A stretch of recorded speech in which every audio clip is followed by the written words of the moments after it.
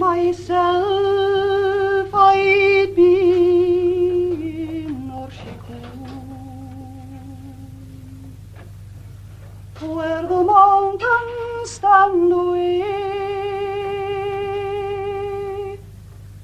and 'tis there I'd let the summer go. In the cuckoo's glen above the bay, agus ó chaché legus ó Irun over so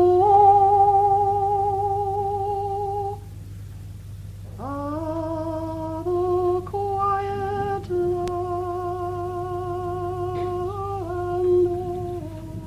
of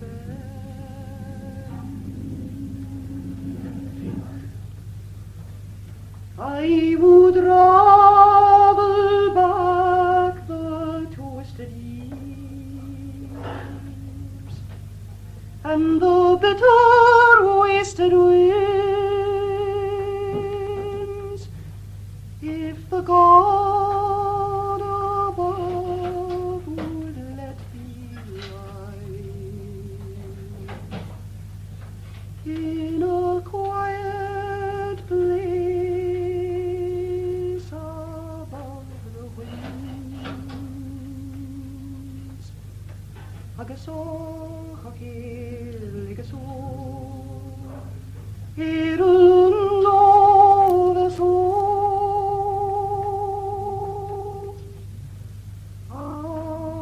the quiet land of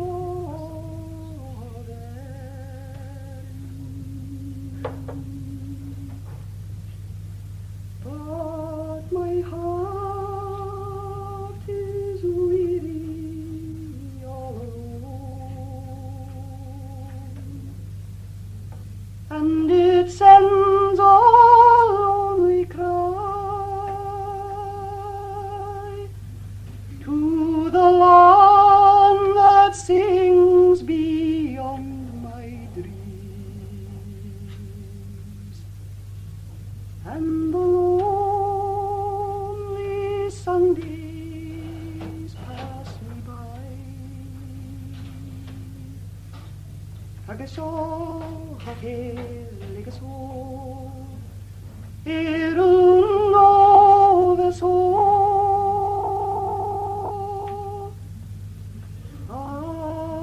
the quiet land of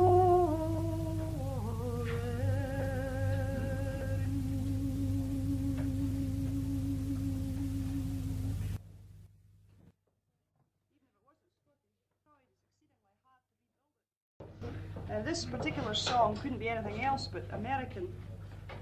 Unfortunately, it's almost impossible to avoid picking up some of the native culture. I use the word advisedly. There's, I think, something singularly barbaric about the whole context of this song. You can approach it either as being a subject macabre or one completely ludicrous. It's one of the big business fields in the States, the funeral homes. And at the moment, since they've pretty well exhausted those who have already departed this earth, they are concentrating about 75% of the time on what they call pre-need arrangements. In other words, they're flogging cemetery space to people who are still in a fit state to pay through the nose for it. And as part of this whole thing, one could loosely call it culture, I suppose, there is a commercial. A singing commercial, of course. Spoken commercials are almost non-existent in America these days. And any of you to whom the book The American Way of Death is familiar may have come across this singing commercial before. Chambers caskets are just fine, made of sandalwood and pine. If you loved ones have to go, call Columbus 690. If you loved ones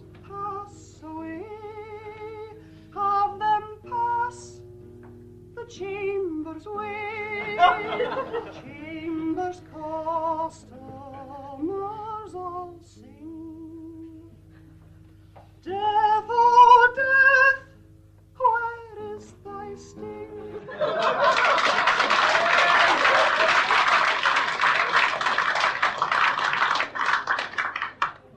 I gather, like me, you find it more ludicrous than macabre. There are, of course, a few songs which I've picked up because I wanted to rather than because I couldn't avoid it. And we just heard one about time and rue. This, I would suspect, is a song which was probably originally, it's American by adoption. Sounds very much on an English theme to my uneducated ears. It's a song for which I'm indebted to a couple from Montana called Bob and Evelyn Beers. Bob is one of the few, as far as I know, living exponents of the medieval psaltery. Marvellous instrument, very much like the hammer dulcimer, on which he plays everything from Chopin to barroom ballads equally well. And this is one of the Beers songs. Marvellous name. In my garden grew plenty of thyme. It would flourish by night and by day. Oh, the wall came a lad and he took all I had. He stole my sweet thyme away. He stole my sweet thyme away. And I was a damsel fair, but fairer I wish to have been. So I washed me in milk, and I clad me in silk, and I put the sweet thyme in my hair, and I put the sweet thyme in my hair. In June the red roses in bloom, but that is no flower for me. I pulled me a bud and it pricked me to blood, and I gazed on the willow tree, and I gazed on the willow tree.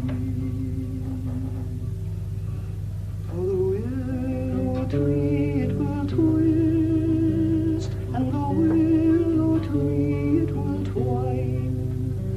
I would I were clasped in my lover's arms fast, for 'tis he who has stolen my time, for 'tis he who has stolen my time. In my garden grew plenty of thyme, it would flourish by night and by day. Oh, the wall came a lad and he took all I had. He stole my sweet thyme away. He stole my sweet thyme away.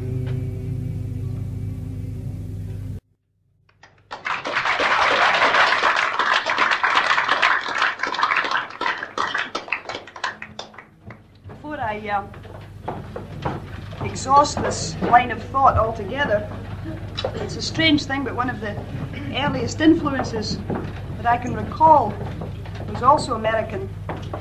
Unfortunately, this is one that I haven't been able to forget. There was a young man, very much to the fore many years ago, who for quite some considerable time I regarded as the greatest thing since sliced bread. I haven't adopted his style, but as I say, neither have I forgotten his material. There's no joy in my heart, only sorrow. I'm as sad as a man can be. I sit alone in the darkness of this lonely room, and this room is a prison to me. I look out the window, What do I see? I see a bird way up in a tree. I wanna be free, oh yeah, free, oh yeah, free. Well,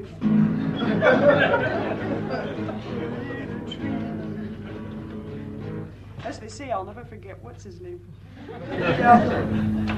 The other kind of music, since I hear tentative, if very musical, attempts at choruses in the background, I don't mind how much noise you make, as long as it's in tune and roughly in the same tempo as the way I'm singing it. This is a Southern Appalachian. I don't propose, incidentally, to sing American material all night. I'm just getting out of the way first. It's difficult to ignore the last few years. And I also have got a bit of a complex, because with a name like mine, which is fairly, it's a good horse-thieving name from the borders, in the States it's quite uncommon, and people, sight unseen, immediately assume that I'm American Indian. And this is this has led to a good deal of confusion.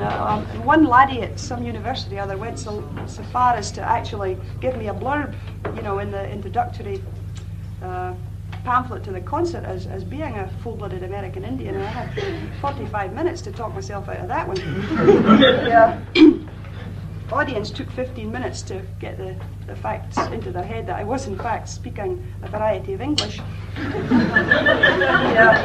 This is not too difficult to understand, because you're all very familiar with the Scottish attempts at, as again was already mentioned, Scottish attempts at foreign accents, be they English or American, and particularly foreign attempts at Scottish accents, all of which hinge particularly on two sounds, which are what you might almost call built-in speech defects for most people born north of the border. The palatal. You want to move? And the glottal stop, or more correctly, the glottal stop. As in hot water bottle. What I always loved, my name's Patterson, spelled with two T's.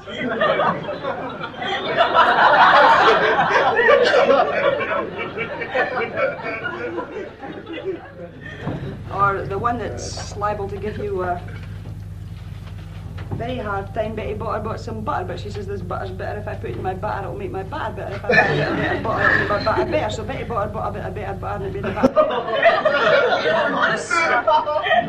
This whole approach to the language, it's not unknown on the other side of the Atlantic. In fact, there are a few unfortunates, several million of them, in one particular town, which who can make a very adequate attempt at it. I'm talking about New York City, where because of the climate, I suspect everybody is born with a permanent post-nasal drip. And I think I can safely say that the two ugliest human utterances I have ever heard came, one from New York City, where an extremely well-dressed young lady came out of a nightclub and turned and yelled to her friend, "Let's grab a cab." And the other one was in Leven about a month ago, when also a very well-turned-out young lady, perhaps not dressed in quite the same manner, turned and yelled at her friend, "See you gotta get your face to it."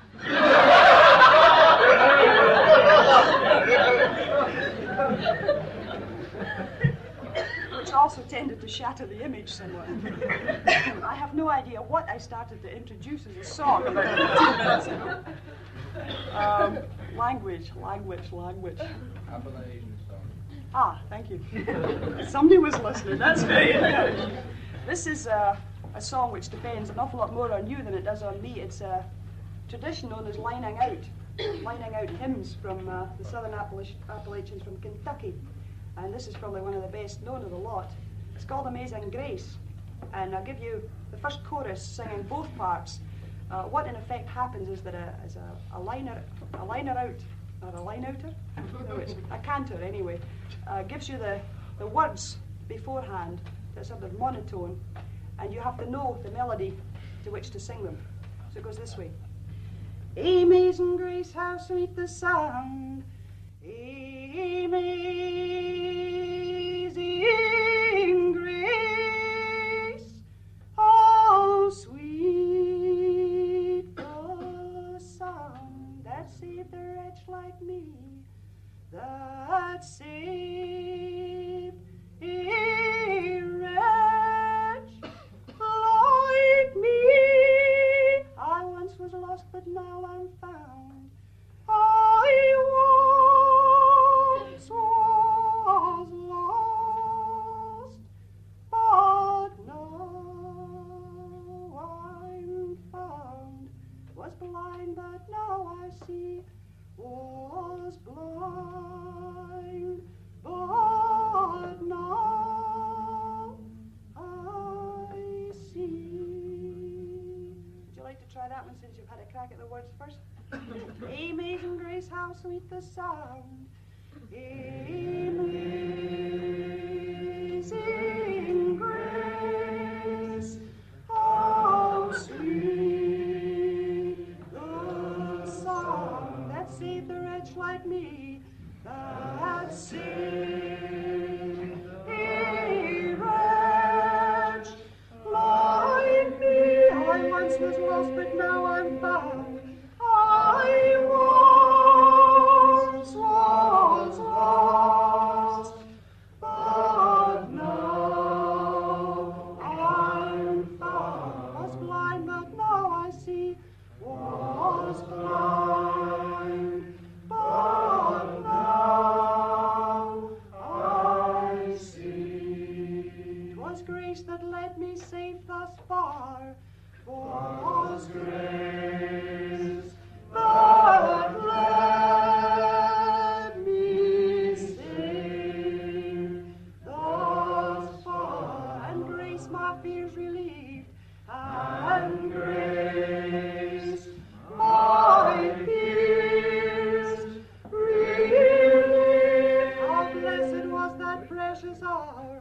How blessed was that precious hour! The hour I first believed, the hour I first believed. Amazing grace, how sweet the sound. Amazing grace, how sweet the sound that saved a wretch like me, that saved a wretch like me. I once was lost, but now I'm found. I once was lost, but now I'm found. Was blind, but now I see. Was blind, but now I see.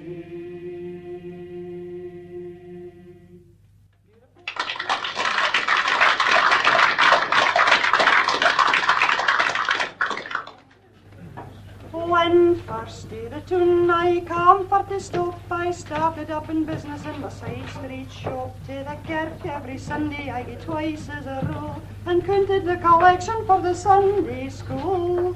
For my greatest ambition it was, you see, to tell a wee bit story at the kirk soiree. Now my chance came at last, but Lord preserve us, I couldn't say a word for I felt that nervous. I thought upon a limerick and I thought upon a riddle. I started on a story, but I stopped it in the middle. For the story I had started, it was not, you see, the kind you can tell at a kirk soiree. After that evening, men would stop for the finish of my story in my side street shop. My business grew so rapidly, and so did my renown, that soon I was elected for the council of the town. And they made me the convener of the sewerage committee for the story I had started in the council. When I became a magistrate, promotion proved my ruin, for the first time that I sat upon the bench was my undoing. For objectionable conduct I did try a friend of mine and gave him 7 days without the option of a fine. For telling dear Bobby, a staunch wee free, the story I had started in the girls' So I retired from public life, a disappointed man, with my mouth all twisted, telling stories and I had my hand. Now many years have passed since fortune gave me such a knock, but just the other evening I received an awful shock. For the minister's flapper daughter at her feathers jubilee told the story I had started in the girls'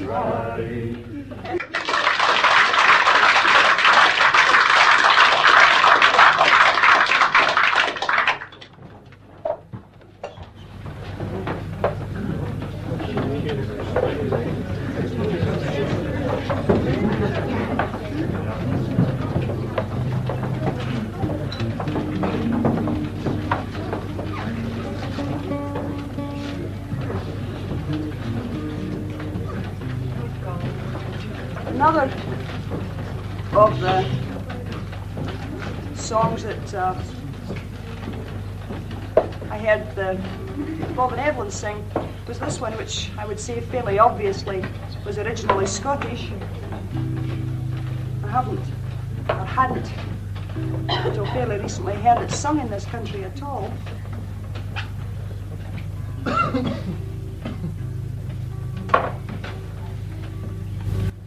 Dumbarton's drums, they sung so bonny, and they remind me, oh my Johnny, what fond delight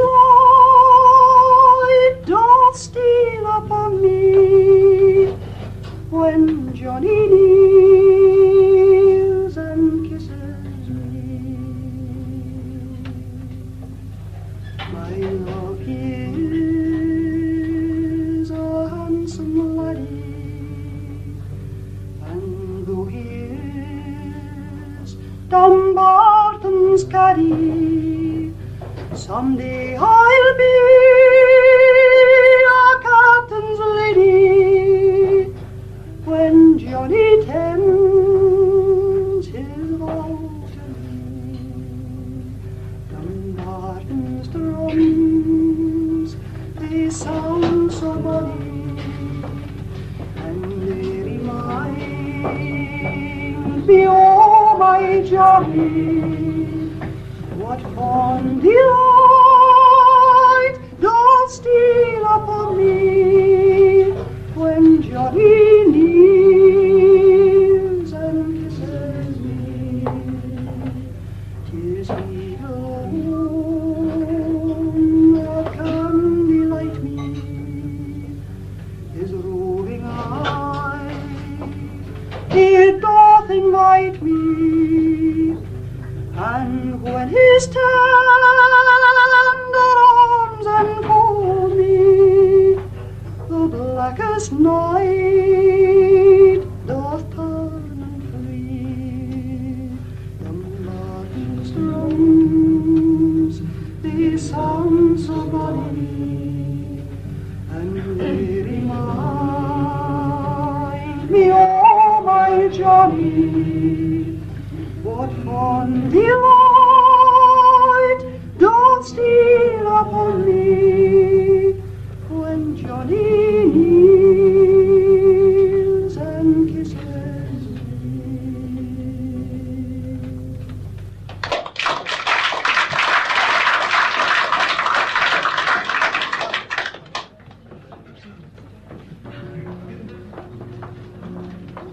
This is a song with a very easy chorus, very tragic song. You vent to all the misery in your soul here. I also apologise for the accent. Our old cat died last night, the wife said, bury her out of sight. We don't have a yard cause we're living in a flat. What was I to do with the body of the cat? Then a big brown paper bag I spied, so I popped out dear old cat inside. And off I went with the body in the bag, the body in the bag.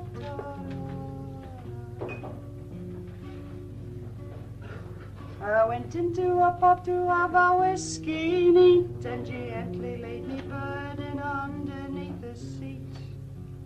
Scarcely had I gotten but a short way down the town, when I heard a voice behind me, here's your parcel, Mr. Brown. So I had to stop and give the bloody fool half a crown for bringing me the body in the bag. So off I went with the body in the bag, the body in the bag.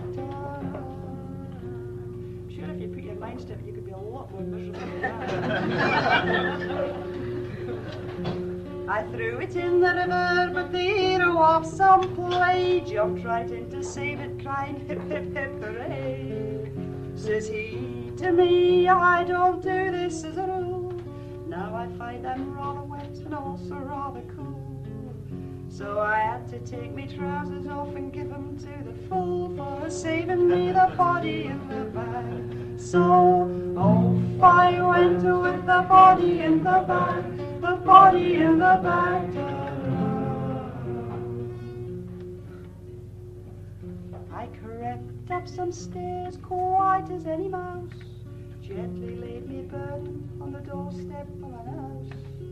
Just then the door flew open, and a lady dressed in blue said, "Pardonnez-moi, monsieur, but d'où parlez-vous?" I said, "Good heavens, no, lady, I've got better things to do," and skedaddled with me body in the bag. So off I went with the body in the bag, the body in the bag.